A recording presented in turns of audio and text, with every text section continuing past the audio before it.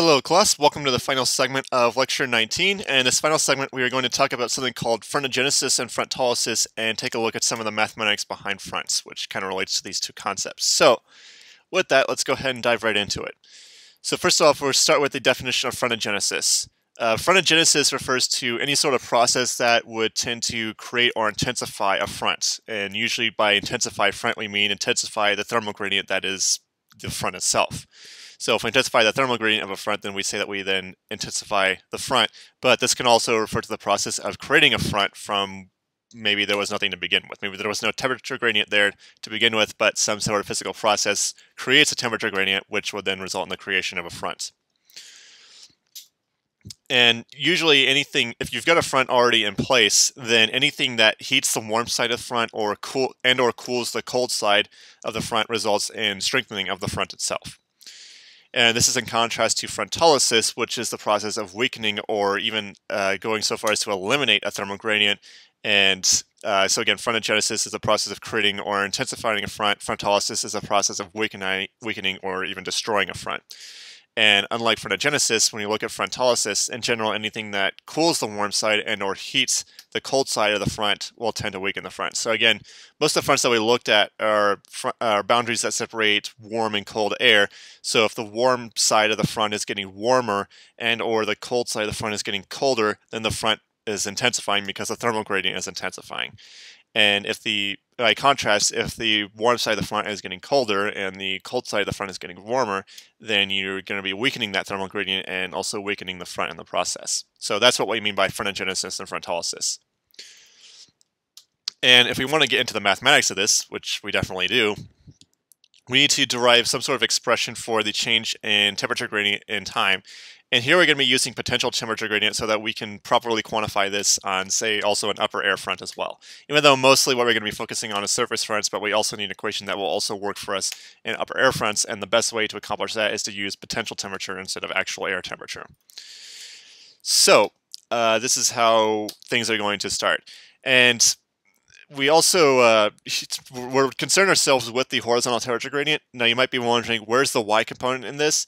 And we're going to be doing sort of a natural coordinate assumption or simplification to our Frontogenesis equation where we're only going to be looking at the change along one axis. We're going to align our coordinate system so that's along one axis so that we can only focus on, or so that we can drastically simplify down some of the math here. And in this case, we're going to assume that the x-axis is aligned perpendicular to the temperature gradient vector or pointing in the same direction as the isotherm. So just a bit of a caveat / assumption that you want to keep in mind with this equation. We're assuming that our x-axis of our Cartesian grid is pointing in the same direction as the isotherms, which is also pointing perpendicular to the temperature gradient vector. And we want to look at how that component, how that temperature gradient, that horizontal temperature gradient changes with time. And that's where this other term, this capital F sub r, comes in place to signify frontogenesis. Sometimes you'll also see frontogenesis, the symbol for that as being a capital script F or a capital cursive F. But here I'm going to use S sub r because that's just a personal preference of mine. But you'll also see this written as a capital cursive F as well.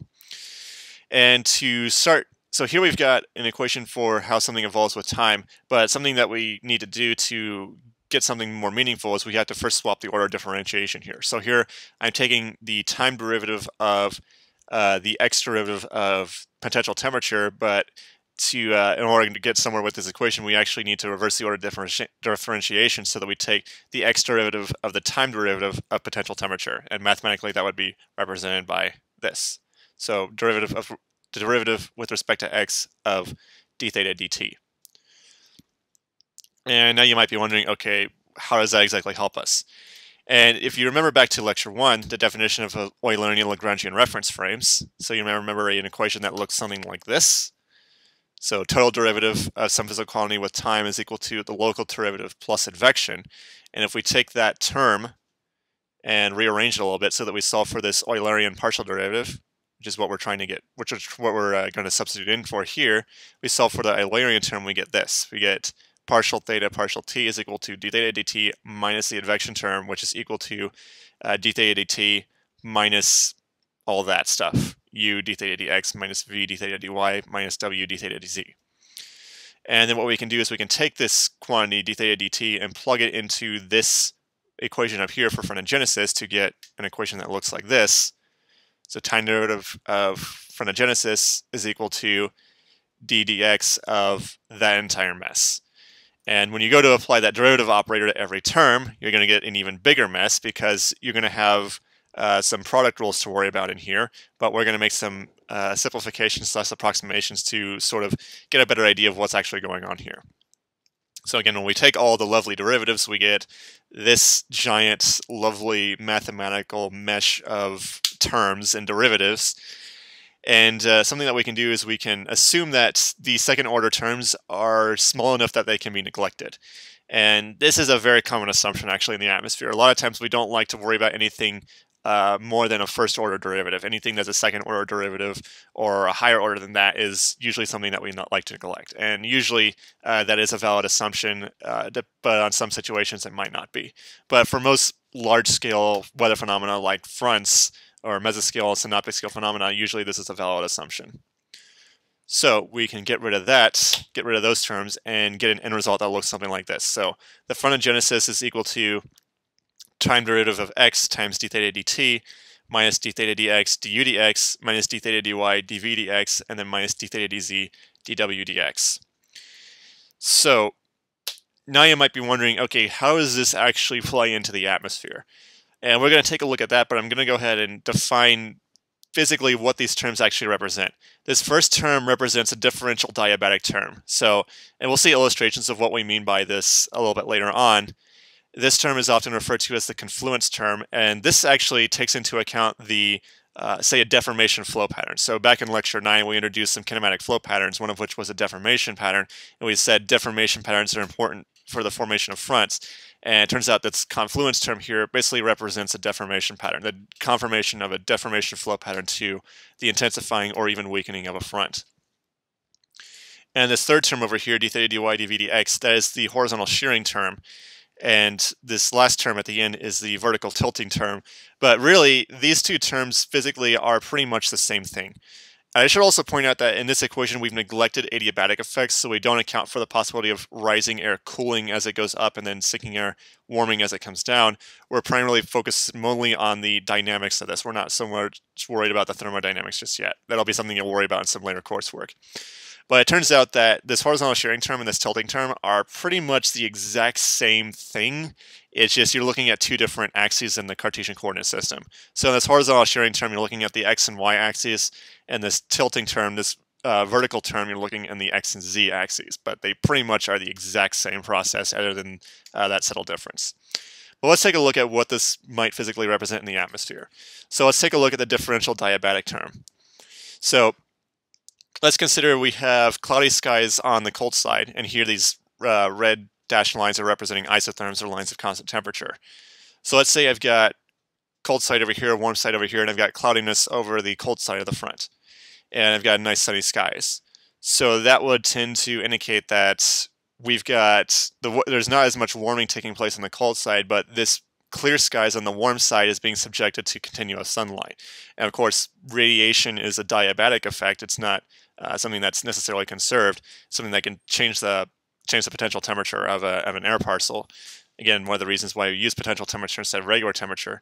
But if we subject the warm side to strong heating from the sun, then the warm side will be getting warmer. Cold side maybe gets a little warmer, but not as much. But this is an example of how the differential diabatic term can result in a front intensifying. If you've got clear skies over the warm side of the front, the warm side is going to be getting warmer. And if you've got cloudy skies or even rain occurring on the cold side of the front, then you're going to be having the cold side getting colder, and that's going to intensify the front.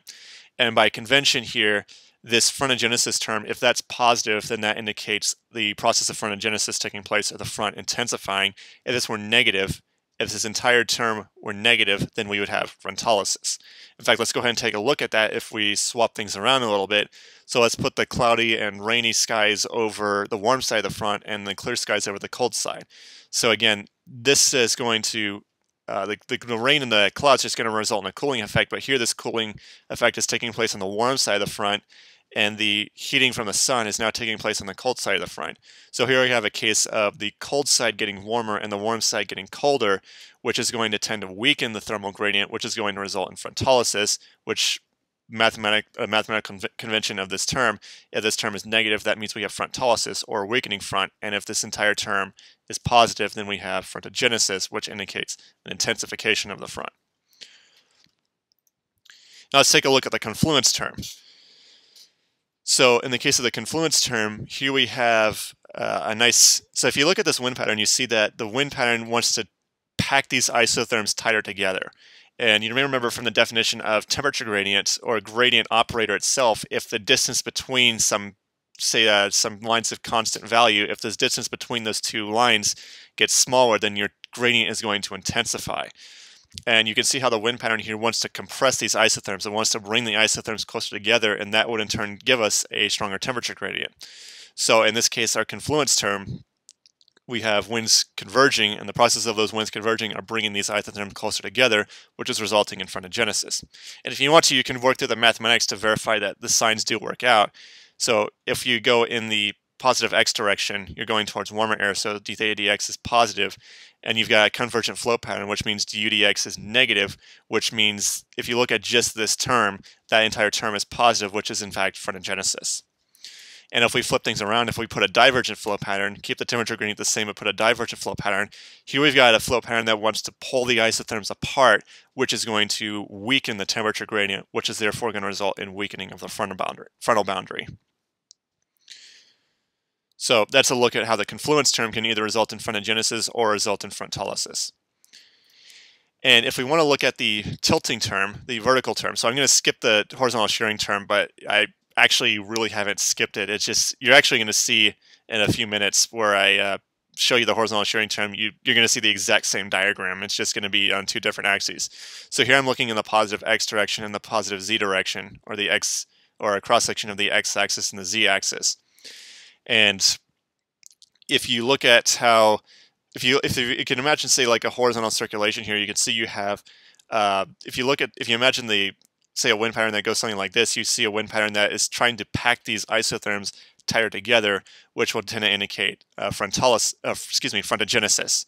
So if you can imagine, say, some sort of circulation taking place here, you would tend to have packing of the isotherms both at the bottom and at the top, which would tend to result in the intensification of a front. And sometimes a lot of times in the real atmosphere, this circulation is not as pretty, but this is just an overly idealized sort of conceptual model to sort of illustrate how exactly this process works. So again, we're bringing warmer air closer to colder air closer to warmer air, which means we're intensifying the thermal gradient, which means we're intensifying the front. And in the opposite case, here we're going to be bringing colder air towards warmer air and warmer air towards colder air. And if you can imagine, say, a circulation here, you can also imagine how this is trying to pull some isotherms apart, or actually trying to bring the colder air to the warmer air and the warmer air to the colder air, and this is going to result in frontolysis. And the horizontal shearing term is actually the exact same picture, it's just in the x and y direction instead of the x and z direction. So it's the same exact process for the horizontal shearing term, except here you're looking at the horizontal plane as opposed to, say, a vertical plane, or in the vertical direction. But it's the same exact idea. Warmer air going towards colder air going towards warmer air. So you got warmer air going towards colder air going towards warmer air up here. So that would give you frontogenesis. And then the opposite, here you're trying to pull the isotherms farther apart and bringing colder air over to the warm side and warmer air over to the cold side, which is going to weaken the frontal boundary. So that's going to do it for lecture 19 and this lecture on fronts. And with that, I will see you all in the next lecture.